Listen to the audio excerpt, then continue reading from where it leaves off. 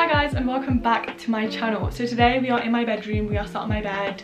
I'm wearing much cozier clothes because I didn't want this video to be as formal and put together as my other ones, and that is because we're going to be talking about some really deep and personal stuff today.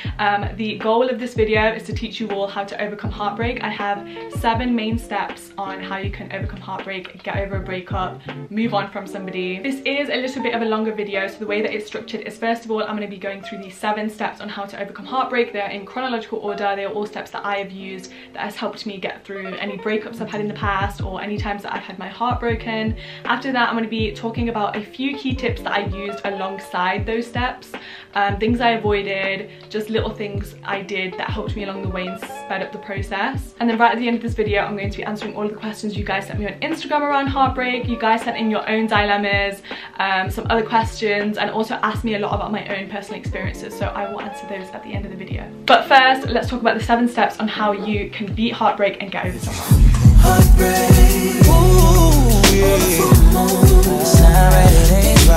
So the first and most important step is to feel your emotions thoroughly. And what I mean by this is feel all of your pain and all of your sadness at its highest level. If you need to look at old pictures of them and listen to sad songs and watch rom-coms and eat ice cream and not get out of bed, then you need to do that. Feel sorry for yourself for as long as you need to. I think when breakups happen, a lot of us have this tendency of, you know, we'll cry a few times and then by the end of the week we'll be like, oh, they don't deserve my tears, or I'm better off without them and I don't need to be sad about them, and we kind of force ourselves to move on. But personally, I don't think a week is enough time to feel all that sadness and really process the fact that that person isn't in your life anymore, and process all of the reasons and the hurt behind that breakup. Crying and being sad and reminiscing over them for a month or 2 or even more than that just means that later on down the line you won't be missing them again and you won't relapse back into that sadness. It's a phase that you need to experience right at the beginning of the breakup so you can be done with it and then start to move on. The worst mistake that you can make when trying to overcome heartbreak and move on from somebody is denial. And so many people do this because they don't want to cry over somebody or spend ages being sad over somebody, and so they go into denial, and all of these extra feelings are still coming up maybe a month after the breakup where they still feel sad and they're missing that person. They bury it. The more that you bury all of your feelings and don't deal with them straight away, it will be like this massive ball of negative emotions just growing inside of you that's either all going to come out at once way down the line when you don't want it to, or it's going to come out bit by bit and you'll start to be one of those people that projects your negativity and your sadness and your emotions without even realizing it. And if those 2 things don't happen, then the worst will happen, which is you'll eventually move on, get into a relationship and bring all of that sadness and those trust issues and those insecurities that you didn't deal with beforehand into that relationship, and the next person you're with will have to deal with them, which will then lead to another breakup, and then it's just an endless cycle. So as horrible as it is to sit in your bed and cry for days and maybe eat ice cream and lose motivation and not want to see anybody, I honestly think it's essential to get all of that sadness out of your system, because there will come a day where it's done. Okay, so the next step, once you've been really sad for as long as you needed to be and you literally now have no tears left to cry, the next step is to make a list. This is a personal favorite of mine. This is something I have done with every breakup I've experienced. Whenever my friends are trying to get over somebody, I always say it's time to make a list. So the list is absolutely essential. You cannot skip this step, which is why I put it as number 2. And the purpose of the list is to prevent you from going back to them, texting them, asking for closure, calling them, try and work it out. We don't want any of that. That's messy and you broke up for a reason. So the way to prevent all of that is to make the list. Now, I recommend writing it in your notes app on your phone because that way it's with you everywhere you go and that's what you want. So the longer the list, the better, and this list is going to be split into 3 parts. So the first third is going to be all of the things that you don't like about them. This is going to be a really negative part of the list, but it is essential. You need to write down anything you don't like about them, all of the bad things they did in the relationship, the times they made you cry, the times they made you hurt, why you broke up, why it didn't work out, why it will never work out in the long run, things about them that make you cringe, like icks and stuff like that. Just a bunch of really bad things about them which essentially just turn you off that person. The second third of the list is going to be reasons that you can't wait to be single, the benefits of being without them, and why this breakup is a really good thing for you. And then the final section of your list is going to include all of the qualities you want in your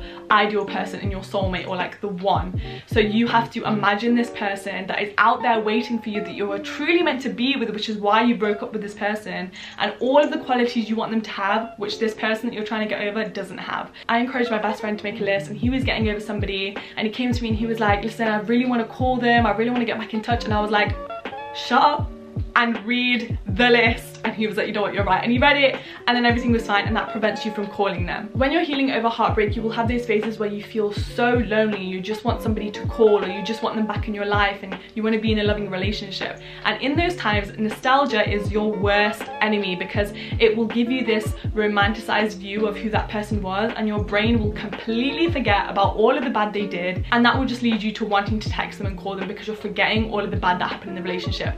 The list prevents this, and so every time you have that urge to get back in contact with them, or you start to doubt why you even broke up, that list will show you all of the bad reasons why they're a bad person, you shouldn't be with them, why it's such a good thing to stay single, and yes, you're gonna have some lonely phases, but in the long run it will be really good. And thirdly, that there is light at the end of the tunnel, and the person that is truly meant for you and actually deserves your love and your time and your effort is out there waiting for you with all of these qualities that you've listed that you can't wait to have. But if you go back to this other person that you're trying to get over, you're giving all of that up. Okay, so this next step also links to the fact that nostalgia is your enemy, and this step is remove any trace of them from your life. So this means blocking their phone number, deleting their phone number in fact, so if you do want to call them, you literally have no way of doing so, deleting old text messages, Instagram DMs, Twitter DMs, whatever you have them on, remove them from it, so there is literally no trace of them in your phone or in your life.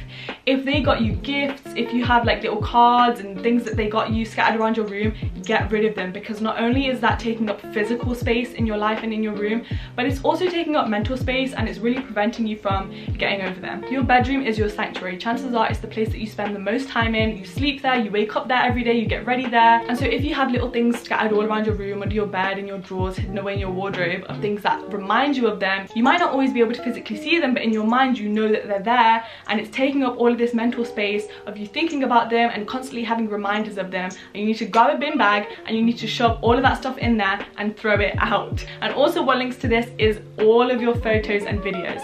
Now this personally to me is the hardest step, and I only actually did this recently. So any breakup I've ever had, I never delete photos or videos of that person, even if I've gotten over them, because I've always been a believer in, at one point that person made me really happy and we had some great memories and they were a part of my life, you know, I'm not just gonna erase that.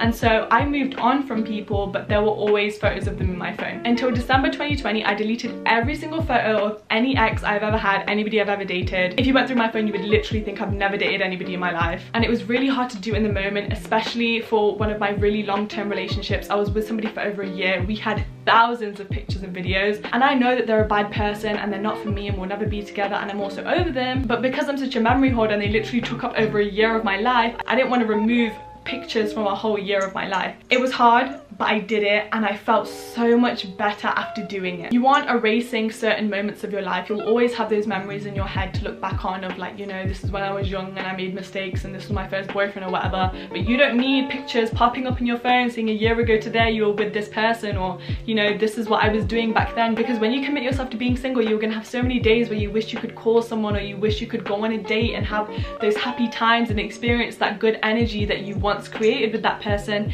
And if you have all of these photos in your phone, once again you are over romanticizing that relationship, and you are only seeing the good, and you are forgetting all about the bad and all about the reasons on why you guys broke up in the first place. Getting rid of all of those memories prevents you from trying to get back with them, and also prevents you from seeing them in the false positive light that pictures make you see them in. Step number 4 is understanding breakups. This doesn't even need to be about your own personal experience, but developing this mindset on why breakups need to happen in general. And I think once you learn this mindset and you start to see breakups in this light, it will make the healing process a lot easier. So what this mindset is that all relationships serve a different purpose, and that we need to go through multiple breakups before we actually meet the one. Life is not a romantic movie, and we're not going to find our soulmate the first try and be with them and live happily ever after. And that's because as you start dating in your teens, into your 20s, maybe into your 30s, you're growing through that process and you're learning more about yourself while you're in relationships, and you're also learning what you do and don't like, and also what you want in your ideal partner. And you will never know that naturally without having been through a relationship or a breakup first. You might be dating your 6th person and they've shown you all of these qualities or all of these traits that you really want in a future partner, which you didn't even consider before. And I feel like we'll only learn those things while we date different people and we lose different people, because it's all a part of our process as growing as individuals, and also learning what we want in somebody else. After every breakup you go through, you'll be like, well, what did I learn from this, and what am I going to take from that relationship into my next one to make it better, or to find somebody who's more compatible to me. And this leads on to step number 5, which is acceptance. Once once you felt all of your own emotion, and once you've recognized all of the negative traits in that person, and you've also realized breakups are necessary, you can then reach acceptance, which is, let's say it's been 4 months since the breakup and you're not still completely over it. You might miss them even though they did you wrong and they don't deserve you, but you accept that and you're like, I miss this person, I know I shouldn't and I know they don't deserve it, but I do, and that's okay, and I'm still in my healing process and I'm still getting there. Acceptance is also accepting that it was never going to work out in the long term, they were never the one, you were never meant to be with them. Also accepting that they're not the person that you thought they were. They might have changed towards the end of the relationship or done something which the person that you thought they were, the person that you fell in love with, wouldn't have done to you and wouldn't have hurt you in that way. You accept that that breakup with that person was essential and you needed to learn those lessons and take that experience away so you can go into your next experience, or so you can go on to meet the person you're truly meant to be with, and you had to learn those things first to grow. Acceptance was a game changer in my breakup because once we broke up, we were very on and off, and throughout those stages of being on and off, I realized that the person that I fell in love with and the person that I wanted to be with so badly, while I was talking to him kind of after the breakup and we were trying to get back together, I realized he wasn't that person anymore and I wasn't that person anymore either. And once you accept that you've both grown since then and you're different and you're heading in different directions and you are never going to be those two same people that were once in love and made that relationship work, you will then accept that the relationship that I'm missing doesn't exist anymore and literally isn't possible anymore because I'm not the person I was in that relationship and they aren't either. Anytime I felt a little bit nostalgic or I was reminiscing about the person he used to be and how he used to treat me and how we were together, I realized that person is gone. He's not that person anymore. He's someone completely different, and so I'm not missing him, I'm just missing a memory. Acceptance is also about finding closure on your own. A lot of people go through breakups and because they're heartbroken they want to get back in touch with that person and talk to them, but what I've learned is you will find all of the closure you need on your own, and the disrespect and the way that they hurt you and the fact that you already broke up is all of the closure you need. You will find closure on your own by going through these steps of acceptance and accepting that it's never going to work out long term. They have shown you their true colors and that is the person they really are. You guys aren't meant to be together and you have to go through this hurt and this pain and this breakup to continue on your journey of actually finding true long-lasting love. Step number 5 is my favorite, and this is practice self-love and start taking care of yourself again. Practicing self-love is all of those things that you would have given to that person, your time, your effort, your energy, your affection. You put that all back into yourself and you grow as a person. It's about creating a routine and becoming the ideal version of yourself, whether that's waking up earlier or starting to read books or doing that thing that you've been putting off for the longest or finally getting around to something which you couldn't really be bothered to do. All you have at this point is yourself, and you can give all of your time and energy and money and affection to you. I mentioned in my last video, which was a Q&A, that I'm really just focused on being single right now and I don't want to be in a relationship. And of course I do have days where I feel really lonely and it would be nice to be in a relationship and be nice to have somebody tell me they love me, but the one thing that keeps me going is I have more time now than ever to focus everything on me and what I want to do. I don't have to worry about somebody else. Relationships are very, very time consuming and draining, and they are also really expensive, and it's nice to be able to spend all of your money on yourself. Being single is such a blessing because you have all of this time to focus on becoming the best version of yourself, and while you are committing to self-development and self-growth, eventually you will attract the person that is truly meant for you into your life, and they will align with you and your needs, and they will also have gone through their own pain and their own journey of self-growth to meet you at the level that you are at, and you both had to go through your own relationships and your own breakups to meet each other at that level. Practicing self-love is really important because if somebody really hurt you and made you feel insecure, it's time for you to relearn yourself and learn all of the amazing qualities that you have that anybody else would be lucky to have. Self-love is also an essential step in making sure you don't get into another relationship that's just like your past one, and to make sure that you don't get hurt in the same way again. By practicing self-love, you realize your worth and your standards go way higher. You learn that everything you have ever needed is already within yourself. That way, when somebody approaches you or someone's trying to date you or be in a relationship with you, you love yourself enough and you know everything that you have to offer, that you wouldn't even settle for less, and that you know exactly what you want and what you need and what you expect, and that you are happy being alone and not settling in a relationship doesn't give you 100% of what you want. And once you have done all of those things, you would have reached the last step. And once you conquer this last step, congratulations, you have finally gotten over heartbreak, and this last step is forgiveness. Forgiveness can be really hard, but is the key to letting go of all of that anger and that resentment, and once you have mastered that, you won't even pay any attention or thought to that person ever again. You won't have any sort of negative thoughts around that experience or that time in your life anymore. And once you have done these 6 previous steps to this, forgiveness will be a lot easier. Even if the hurt was really extreme and they cheated on you, I still think it's really important to forgive somebody and think, you know what, that was on you. You have your own issues to deal with. I'm not going to take it personally. I got what I needed from the relationship. I walked away, I healed, I'm happier, I'm in a better position, and now I get to end up with somebody who is actually going to treat me right. You showed me your true colors. Thank you for that. I'm over it. The relationship is done. Okay, so those were the main 7 steps on how to get over heartbreak, but now I'm going to go through a few little tips which I used along the way which really helped. So number 1 is writing a letter. This I did right at the beginning of the breakup, and this will prevent you from once again going back for closure and trying to get back in contact with them.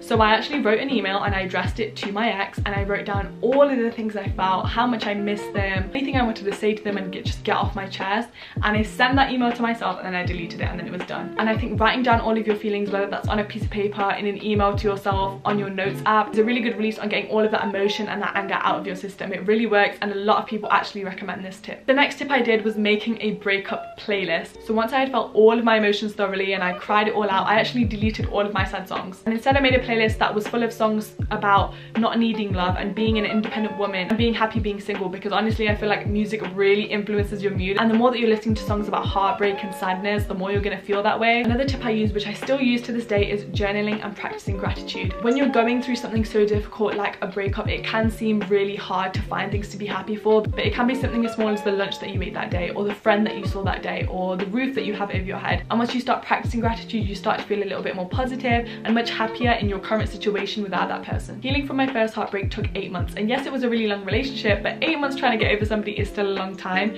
Despite that, I never judged myself, and I allowed myself to take all of that time I needed to feel sad about it and to feel sorry for myself and to miss that person. And my final tip is actually something I avoided, and this is when you go through a breakup, do not try and jump into another relationship and do not try and date. So after my worst heartbreak, I actually did this because one of my friends was saying, you know, to get over somebody all you have to do is just move on to somebody else and date someone, and I tried that and it really didn't work for me. And so moving forward, anytime I go through a breakup from now on, I would not try and date somebody after. I think this is also a lot to do with personal experience and who you are. If you find that that works for you, then great, but I think it's better to stay home, be sad, deal with your emotions directly and get over that person before you try and move on and get to know other people and jump into another relationship. Okay, so now I'm going to be going through all of the questions that you guys sent to me on Instagram. We have quite a few. I'm going to be answering a few of these questions just because I don't want this video to be too long. So number 1, somebody asked, did you have any apprehensions or regrets about ending it with your ex? This is the ex I spoke briefly about in my last video, which was the Q&A. I was extremely apprehensive about it. When I broke up with him, I still wanted to be friends with him, and I didn't want to lose contact with him completely, and I was really afraid of hurting him and never speaking to him again. I was also afraid of it just being really awkward and losing all of our mutual friends. All of my apprehensions turned out to be accurate because all of those things actually happened. But in terms of having regrets, I really don't. I'm really happy I ended that relationship. It was definitely the right choice for me. I did lose some friends as a result, and I don't talk to him anymore, but that's just the way it is. But I would rather be where I am now, knowing that I'm not settling in a relationship, than just staying in a situation because it's easy and it's comfortable. Somebody asked, what's the best way to get over a heartbreak? I think the 2 most important tips is to feel all of your emotion and not be in denial, because that would just elongate the whole process of healing. And also reaching acceptance. I think once you've accepted that it's over, you and that person will never work out, and you've also accepted the person that they are and all of their negative traits and the things that you don't like about them, you will get over heartbreak much faster. What do you say to a friend who is heartbroken? I think the most important thing is, number 1, don't judge them on how long it takes them to get over that person. Even if you think their ex is really undeserving and a really bad person, that they shouldn't be crying over them, you don't understand what they're going through or what their relationship was, only they do. And all you can do as a friend is to support them every step of the way and tell them, I'm here for you no matter what you need and no matter how long it takes. What to do when the other person literally doesn't understand where they went wrong, they're in denial and not sorry. This is a really hard situation. I've actually been through this, but as hard as it is, you can't make them understand where they went wrong or where their faults are. A lot of people lack self-awareness, and it's really scary how many people do. People can do you so wrong and still think that they're not at fault and that they're a really good person, and there's nothing that you can do about that. That's on them. At the end of the day, you know what they did was wrong. You know that you don't want that in your life, and that's why your relationship ended. But as long as you know that they did and you're out of that relationship and you're not suffering the consequences of their actions anymore, I'd say that you're still winning. Have you ever experienced heartbreak, and when? I have experienced heartbreak twice. The first one, which I've referred to a few times throughout this video, was the worst. It was with my first love. We met when we were 17. We were together for a year and a half, and that heartbreak took me 8 months to get over. Can you be friends after a breakup? Honestly, I think that you can. A lot of people say that you can't, but I think in order to be friends with somebody that broke your heart or that you're no longer in a relationship with, you first of all have to take a lot of time away from each other to heal and to experience that emotion and get over them and realize that they're not your person and that you're not going to end up together. This isn't my person, this isn't my soulmate, I shouldn't be with this person. Once you've accepted all of that stuff and you've healed from any of the hurt that you've had from that breakup, I think it is very much possible to be friends with them. But first you have to do all of that work and healing beforehand. Do you believe in right person, wrong time? Okay, I love this question and I briefly spoke about this on Twitter like a few months ago. I think if you actually believe that someone was the right person, then time shouldn't even be a factor. I know relationships can be hard and there can be factors where you don't have a lot of time to see each other, or they're moving, or they're going to study for a year abroad or something like that. But if you really think that they're the right person and that you're truly in love with them and you want to be with them long term, time should not be a factor. And I think that as scary as it can be, you should take that risk anyway to continue to be with them and try and make it work, and not just end it because it's like, oh well, it's the wrong time. Right now isn't convenient for me to be with you even though you're the right person. Okay, so those are all of the questions I'm going to answer in this video because the camera's about to die and it's flashing, telling me that it's about to turn off. I really wanted to answer more, but I won't have a chance to today. Thank you to everybody who did send in questions though. I hope this video helped you and you guys enjoyed it. If you did, make sure you give it a thumbs up and let me know what you want to see next, and subscribe, and I will see you guys in my next video. Bye.